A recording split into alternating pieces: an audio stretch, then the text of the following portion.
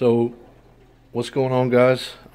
Just filming an update video on the reef and letting some of the viewers know how everything's going. So I have a kind of a good problem, but you know, this coat coral up here, when I got it, was probably about the size of this little piece down here, and then within 6 months it's grown massively, and what it's doing is it's kind of overshadowing a little bit of the torch corals from getting any light, which is, you know, causing a problem. But other than that, everything is you know, okay.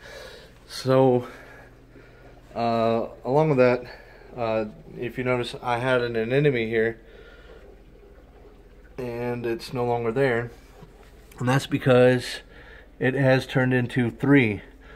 It's split apart, and there are three anemones growing. There's one there, a little one.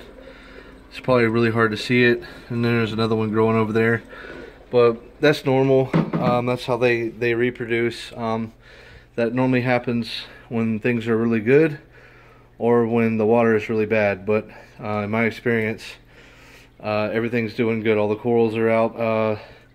This leather right here is molting, and everything in the tank is growing out of control. I mean, this is probably going to be dropping. This mushroom right here is going to be dropping off pretty soon. It's probably going to fall down into the floor on the sand bed. The mushrooms over here, they're moving their way over here, pushing the orange mushrooms back into the cave, which may be a good thing, because these group of mushrooms right here, I'm hoping that they're going to climb under the rocks and then begin to multiply and give me some coral underneath there, because you know, they don't need a lot of light. But what I'm finding is, you know, these mushrooms, they do better with a little bit more light.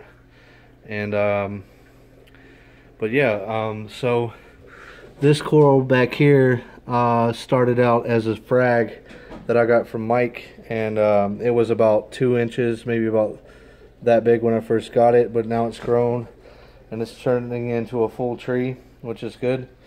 And I just wanted to kind of show you guys the growth that I get using no skimmer and just doing water changes and having good lights. You know, you don't have to have the best stuff as long as you keep up good habits and whatnot.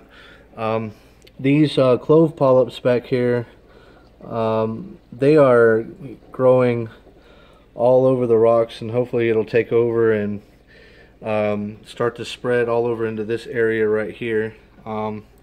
As for my fish, everybody is doing good. I haven't lost any fish. I haven't really lost any coral, other than the hammers that I had. They were over here, and I had to move them because the hammers were attacking them.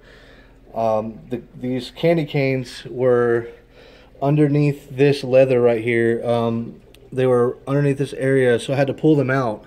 I had forgot about them, and they ended up shrinking because they weren't getting any light or any nutrition.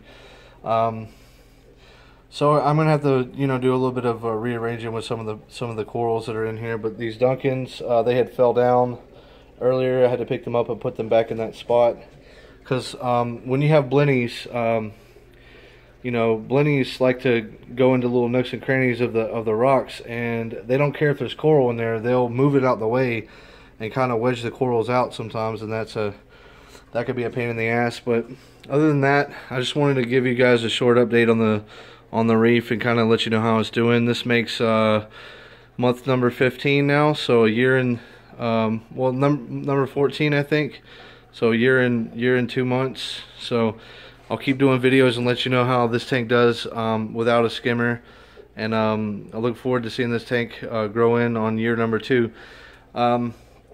I may be selling one of these anemones once they grow up and get a little bit bigger, and maybe move out from back there. I haven't decided what I'm going to do, but they're really cool. They're not rose, they're actually like a quad color. The base of them is green, and then when they're, you know, when they get bigger and when they color up, I mean, they get bright red on the tips and a fierce green on the base. They're really cool, and I like to thank Mike for these. He sold me these anemones for this one anemone for $20, and now I have 3 of them, which is pretty awesome. So shout outs to Mike, and I appreciate all the viewers and the subscriptions and all the comments that you guys give me. And I just want to thank all the viewers. I'm coming up and I'm getting close to 100 subscribers now, and I really appreciate that. So thank you guys for subscribing, and if you aren't a subscriber, please subscribe.